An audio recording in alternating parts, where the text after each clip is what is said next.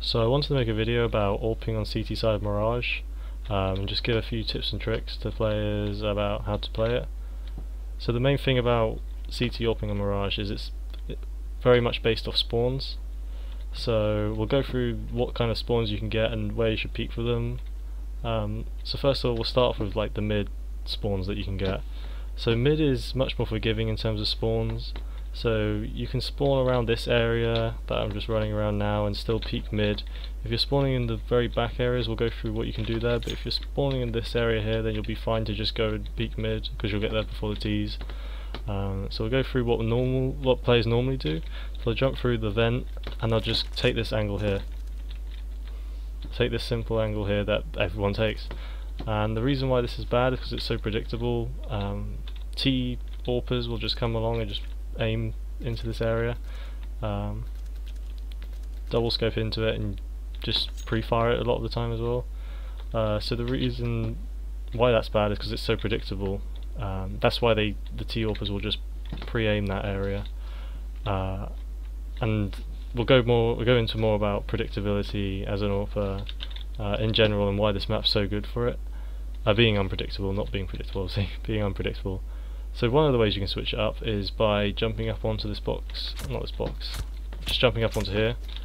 So I saw Kenny S do this very early on, and a lot more pros are doing it now.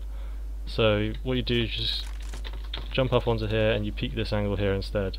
I like to pick this one because it's covered a lot more, but some people like to just stand up and peek here, fire the shot and then fall back. So that's one way of just switching up. The reason why it's good is because you're in not like an off angle, but you're just offset in terms of your elevation. So when T's come around here, they'll be aiming at your legs, not your torso. So that won't be a one-hit kill, obviously, and then you can kill them with a one-hit. So yeah, even if they fire first and just pull the trigger and not flick, then from reactions, then you'll be able to kill them first. Another thing you can do is if you get a really good spawn, there's two things you can do actually. If you spawn, on this area here, which is like the best spawn you can get, as you can see on the map, you go through the window, and I've seen JW do this a couple of times. He just jumps across and just gets as far across as possible, and then he starts peeking out from this side. The reason why this is good because when the enemy team, the T side players come up, they'll be expecting players to be on this left side and to come out from this area across to the right of their screens and for you to peek out there. They wouldn't expect someone to be on this side and peeking out, so you can get sort of an advantage like that. They won't expect it, and he does. After a while he'll hold it and then he'll slowly come back and just start peeking these angles again and just clearing it out in case someone's holding for this area here. So another thing you can do with that good spawn is that you can jump across and over to short. I've seen Kenny S do this a couple of times. So he'll come across and then he'll jump up onto here, and there's quite a few places you can peek from. You can just stay here and peek because it's just a weird angle that they won't expect. They'll be aiming there and they won't expect someone to be high up here. Again, you can go aggressive and peek like that if you really want. Maybe if there's a smoke down, you might be able to see over it, like so. So you'll be able to see over the smoke and pick them off as they're trying to get across to the box. Or you can just simply just get up here and just come down like Kenny normally does and just peek this angle. That's what I've seen him do. He doesn't stay up on the top, or just any other pros that do this. They'll just peek this angle here and just get to short quickly, and the T's won't expect you to be able to get here that quick, because the other way that you do it, the normal way that everyone would do it, is to go around through kitchen, B, up short and then peeking it, which would take much longer than just jumping across. If you do get stuck here and you miss the jump, it's probably best to just come up here and hold this angle here, which we'll go through as a connector player who will hold this angle. So this isn't a bad angle at all because you can just shoot and fall back instantly and be in cover. But don't hang around too long because underpass players may come and get you. So if you get a fairly crappy spawn at the back of the CT spawn area here, which no one likes, then you can still go mid, but I've seen Olaf throw this flash. It's not anything special, it's just he does this a lot.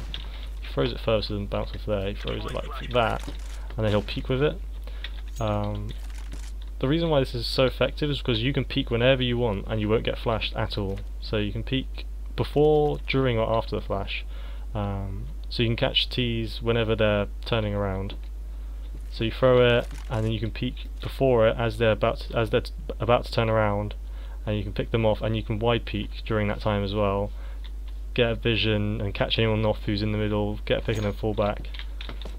So once you're peeking mid-window, from mid-window into mid, then if you don't see anyone top mid, then what you can do is jump down into mid here and watch underground, and pick off any players that are slow walking up, not expecting you to jump down, because it's quite a weird thing to do. You're probably watching these angles expecting someone to come out that way instead of just jump down. And they're much harder to react to it as well when they're this far away, because you'll just pop down into their screen and instantly just shoot them. What you do have to be careful though is when you go for this, is there might be a reaction from top mid, so you've got to get out of mid really quickly. You can't hang around. You need to get to safety. So another thing I've seen being done is from Dignitas, where they've had two players who've got the good spawn, an AWPer and just a rifler, and they get both of them to jump through the vent area, and they both quickly get across to here, and they boost the AWPer up into the ladder room and then go down short. So this is an alternative to jumping across mid. So if you want to peek mid but you get a spawn that's towards this side, towards A, then you can still peek it, but you can try from connector. So if you come up towards A and you just run along, speed up, then I guess a lot of people know about this. This is just an angle here, but then you can also switch up by playing here. This is very strong if they like to smoke mid, top mid here to cross to the boxes, because you can actually just see their legs coming across. So you can just aim high, see their legs, pull the trigger, and get an easy kill, because they won't be able to see you from this angle whilst they're running along. So something very unique that I've seen is from Henny from Immortals, who will smoke mid here. I'm pretty sure the smoke would come a bit closer than that, like so, and he would go and peek underpass, get the kill and just instantly fall back. This is a really risky play, because whilst you're doing this, T's could just push up short and shoot you whilst you're aiming down here. And so it's probably something you want to do once, very rarely. It's just something to do just to add to your collection of different peaks you can do for your team on CT to get a 4v5 situation for you. As we were talking about A spawns, we'll actually look at what you can do with these A spawns on A. So if you come at ramp, then a lot of people will know about this peak, but you can actually peek into ramp here and see heads moving across and shoot them. But what I like to do, and I've seen lots of pros do, is they actually come up onto the bench and peek from here, as you can see, up to their shoulders. So it's a much easier peek to go for rather than just trying to shoot heads moving across really fast. But you've got to be careful, because T's will also peek this angle. I feel like it's a more advantageous peek for a T player. I find it easier peek. I don't know if that's the same for other people, so just be careful when you're doing it. But if you feel confident enough, then you can go for it. Another really interesting peek is up into Palace. I've seen JW and Kenny S do this a lot. So they'll come across, jump up onto here and peek into Palace like so. And if you do this, if you've got the good spawn and you do this, you can actually get here before T's cross to this area. So you can hold this, you don't have to worry about anyone there, you can just hold this area. But what I saw recently was Kenny S actually got up here and he stood here for like a few seconds, smoked off and then peeked, which I feel is flawed, because you want to peek into this not having to flick over to this area. You want to be able to get here as soon as possible and just hold it down. You don't want to make it more difficult than it has to be. So what you probably could have done was run up and jump up onto here himself and have a player smoke for him. Like on A, I believe it's Apex who plays, so he can smoke this for him. I understand what he's going for with the smoke. He's putting the smoke down to trick the T's that are in Palace to think that no one's pushing up because they've smoked it off. No one's just going to rush through with smoke like that, at least without pop flash or something. So they won't be thinking that all of a sudden there's going to be a player holding this angle ready to take a fight, and then he can instantly just fall back into the smoke and get away without getting shot. But when you go for that, you need a player helping you, cover a ramp and make sure no one gets up Tetris. You know, when I do this, I always stress to my teammates, do not let them get up Tetris or I will die, or I'm going to get shot in the back of the head. So with B, we'll look at the spawns for it. So with the spawn, you want to get this really good spawn that you can get from mid as well, but this time you can go B with it. So you'll run across B, you'll do the whole stuff there, and you can peek up here. To get up onto the van quicker, you'll want to come from this way because you can just jump twice like that and get up. If you come this way, then you have to jump 3 times, so you have to jump up, jump again, and jump again up into the van. So there's 2 types of peaks you can go for. There's the safe peak that I like to call it, which is the one where you go up to the box, and this involves coming around this way and just getting onto the box and just holding here. If you get to here, you're guaranteed to get here before any T's. No T's will be past this point on your crosshair when you get here, so you can just hold this angle fine. The more risky peak is this one where you actually get up onto the van. So you're coming along, doing the jump, and then peeking here. So if you get a really good spawn, the best spawn you can get to, then if you do this, you should get here before any T's, unless they get some sort of insane spawn as well, then you may cross at the same time here. So you just got to be aware for that. In terms of what you can do with this, so if you get onto the van and you don't see anyone and your teammate doesn't call that anyone, they can't hear any footsteps up in B apps, you can do what C's does and pushes up aggressive. So you can either just hold this angle back here, peek into it, and what you can do is then push up as well, but you don't want to push up too far because you need to get an escape, because with an AWP obviously you can only fire 1 shot, and getting rushed down by two or multiple people is a nightmare, especially when you're in an open spot like this. So you want to hold here, get a peek, and instantly just run and get out of the window, because if you're up here and you're pushed up too far, you might get a peek, you might get a kill, but then there's people rushing you down and you don't want to spend time running away with your back to them trying to get out and getting away when they're rushing up with Tech 9s or AKs, and they can quickly shoot you in the back. So just be aware of how far you've pushed up. If you want to push up any further, probably best to get a CT player, maybe the short guy comes up and pushes with you, so you can be the point man, pushing up, clearing the angles, and then the CT's there to trade frag, and just cover you. If you fire and someone on their team tries to get the trade frag, then they're there to help as well. So something else you can do on B apps is you can jump up into this window here. I find this spot fairly similar to on Dust 2 on short on the bricks, because what you can do is you can shoot, pretend you've fallen off, and then re-peek again, and then actually fall off.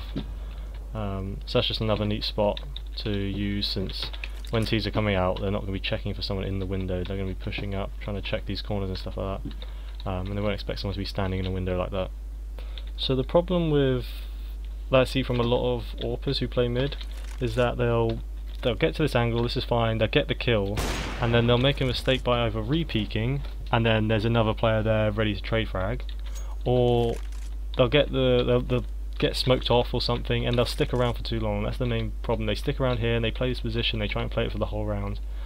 The reason why it's so difficult is because you're basically just a shooting gallery for the T's. They have so many places they can peek out of, especially when they smoke off top mid. They can get so many spots. They can get to this area here and peek, this side of the boxes, this side of the boxes, and then they've also got people who can come underground that can shoot you when they see your barrel, and they jump up and they can shoot you in the side of the head. It's just really difficult to watch all the angles and just keep looking around all the time, just flicking back and forward. So what you see from a lot of teams, especially from Na'Vi, is that Guardian will come and do this peek. If there's a smoke there, then he'll fire through it a couple of times, or just if he gets the first kill, he'll instantly just fall back to CT. Most of the time he goes A, sometimes he might go B if they've called a certain strat, but most of the time he'll go A, and he'll just play from CT spawn, playing from the ticket booth area. So he'll just be watching ramp, helping Flamey. He's a solo A player, so he can watch ramp from this area here, and he can jump up onto the ticket booth and watch into connector and mid sort of area, and then that would leave Edward in ladder room, and I think it was Zeus who was playing this. I'm not sure if it was Zeus, but then that would be taken over by Simple, who would play the connector area. Obviously they'll see how they change up their strats with Simple in the team, but that's what the core idea of their mid presence was. Now Guardian would peek, and then they would have Edward and in the ladder room, and I think it was Zeus in connector. So another mistake that I see mid players make is that they'll peek mid, they'll do their thing at mid, and then when they fall back, if they've been in mid for too long but they survived, they'll fall back and they'll just come and just automatically come jungle and peek palace, which is a huge mistake to peek palace from here, because a T can, like JW would do a lot of the time, he'd come up and he would just instantly just aim into this spot and just wait and wait and wait until a player would come through window, not expecting an AWPer to be here already the whole round, and just pick them off. And it's so difficult to peek into the angle here, because it's such a thin gap they have to peek into, and it's very difficult to pre-aim it. So you can, even just practicing now, it's still really difficult. Like so, even that the T AWPer would get you most of the time.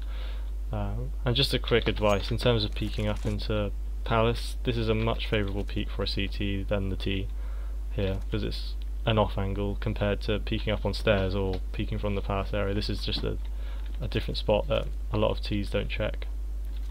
So I'll just go over some of the positions that you can play sort of mid to late round with an AWP. So there's lots of peaks that you can go for, but we should also look at how you should play once you've got those peaks.